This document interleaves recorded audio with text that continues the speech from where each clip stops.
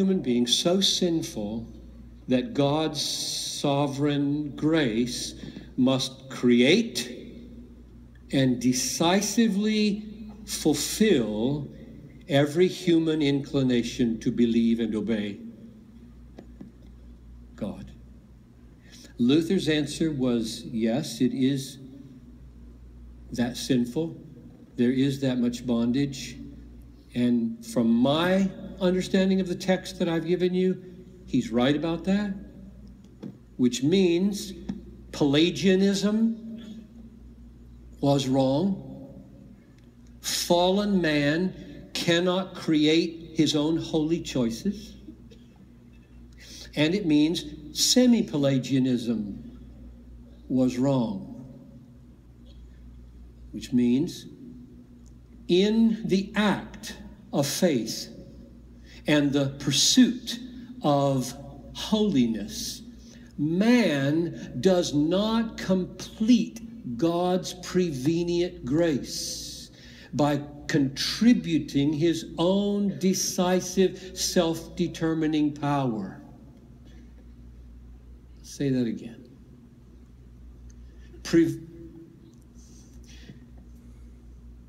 Semi-Pelagianism, different from Pelagianism, doesn't say man is capable on his own of producing holy choices. That's Pelagianism.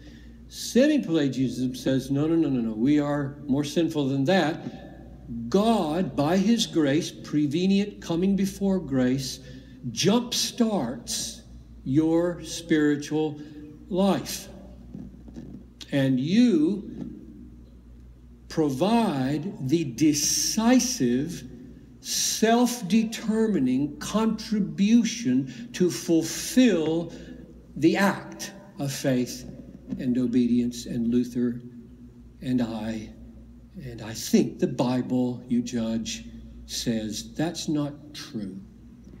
That's a distortion of what the Bible says. I'll give you 3 passages about this issue of why do you keep saying, Piper, create and decisively fulfill? What is that? I kind of get create.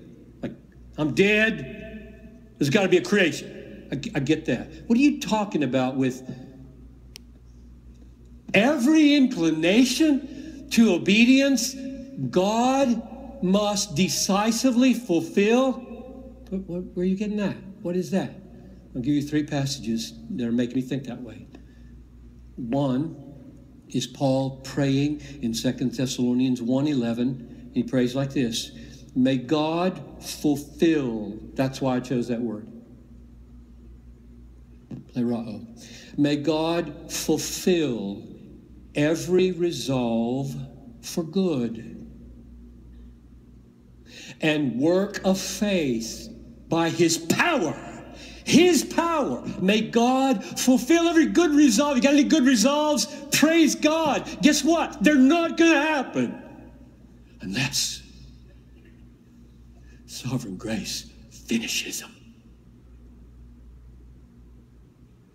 That's the way Paul prayed for the saints. That's the way I pray for my soul and my family. Second text. How did he think about Christian work and obedience and labor and effort and striving and mortification? Answer, 1 Corinthians 15:10. By the grace of God, I am what I am. And his grace toward me was not in vain. On the contrary, I worked harder than any of them, though it was not I. This is Paul the saint, well into his life. It was not I, but the grace of God that was with me. Paul's working was not added to God's working. It was produced by God's working, he says. So much so that he would say, it is not I. I'm working like crazy. I prepared this message. And it was not I. That's a believer way into their Christian life talking about their utter dependence every hour of every day on grace to fulfill the good resolve to preach a sermon that has any spiritual worth to it at all. One more text on this. He not only said that about himself, he said it about every one of you, and he called every one of you to live this way in Philippians 2:12-13. You know this. Work out your salvation. Katergadzamai. Produce. Make it happen. Make your rescue from sin happen. Oh, for Bible people. Oh, for Bible people. Oh, for Bible people. Not, I'm tempted to say gospel people. But all of the Bible. Loved, believed, beat your head against it until it yields, all of it.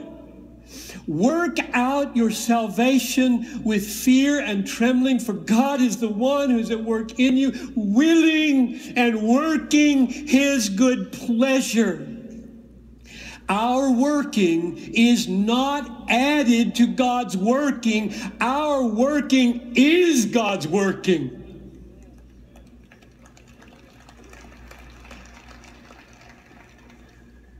Here's the way Edwards put it. He's really unusually effective in these sentences. I mean, I'm totally biased toward Jonathan Edwards, that he's effective almost everywhere I look. But here's what he says about, we are not merely passive in it meaning act of faith and obedience. We're not merely passive in it, nor yet does God do some and we do the rest. For God does all and we do all. And then he explains what that means. God produces all, we act all. For that is what he produces, our acts. God is the only proper author and fountain. We only are proper actors. We are in different respects wholly passive and wholly active. End of quote. If you no longer are in bondage to guilt and death and blindness, if you now love the light, not hate the light, if you delight in the exaltation of God's glory more than your own glory, if you love his authority more than your autonomy, if you see and savor the glory of Christ in the gospel as your greatest treasure, you owe it all to grace, sovereign, omnipotent, triumphant grace. You don't just owe it to grace because God jump-started your dead will and waited to see what you would make of it with your self-determining contribution.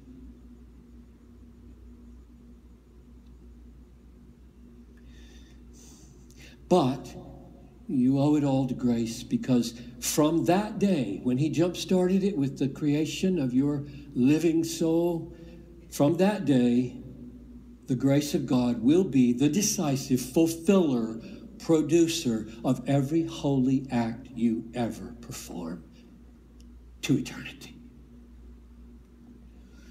Brothers, I speak to the pastors.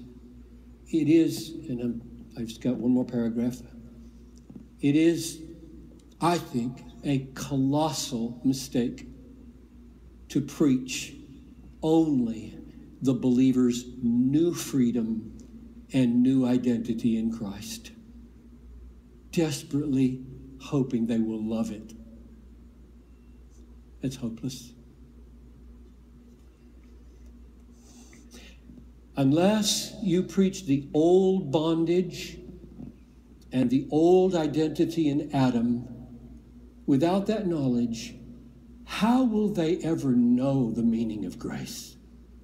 How will they ever see, feel, savor a degree of gratitude and thankfulness for grace that they ought to feel? How will they ever live to the praise of the glory of God's grace? And I was saying to CJ in the car on the way over, he can remember the resurrection in his life. He was pulled out of absolute unbelief that he can remember. John Piper never remembers being an unbeliever. I don't know which of us needs this teaching more. I just know I need it desperately, because the only way John Piper can know my true condition experientially is two things. One, to watch my sin happen. The old man that hangs on the cross, put to death what is earthly in you, is constantly trying to pull his hands off the nails. And you're supposed to nail him back every day. Put to death what is earthly in you. If you live according to the flesh, you will die. But if by the Spirit you put to death the deeds of the body, you will live.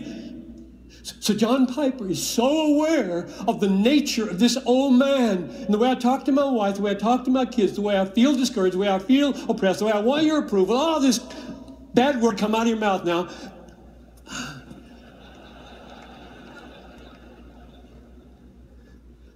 And then you add to that mirror observation the biblical interpretation of what that is. Without this teaching, I would not know what horrible, horrible person died when I was 6 years old. So, whether you're a convert who can remember with trembling what he plucked you from, or a little kid who grew up in a Christian home and never remembers being an unbeliever, this is important. This is so important. If John Piper is going to know grace, love grace, sing grace, live grace, I need to be taught these things, and I think your people do too. God's grace will not be glorified as it ought to be until the church, with a deep understanding and with exploding joy, says from the heart, from him and through him and to him are all things, including my faith and every act of obedience. To him be glory forever and ever. Let's pray.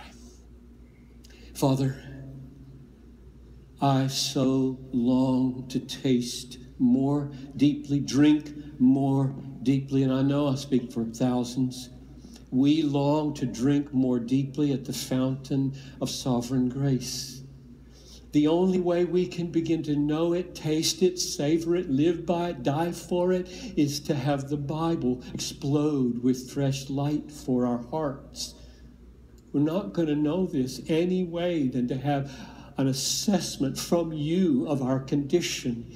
And so I pray that this extended exposure to the devastating condition we are in would release fresh love, fresh thankfulness, fresh devotion, fresh mission, fresh patience in the long obedience in the same direction in the pastoral ministry. Come, do your sanctifying, saving, mission-advancing work, I pray.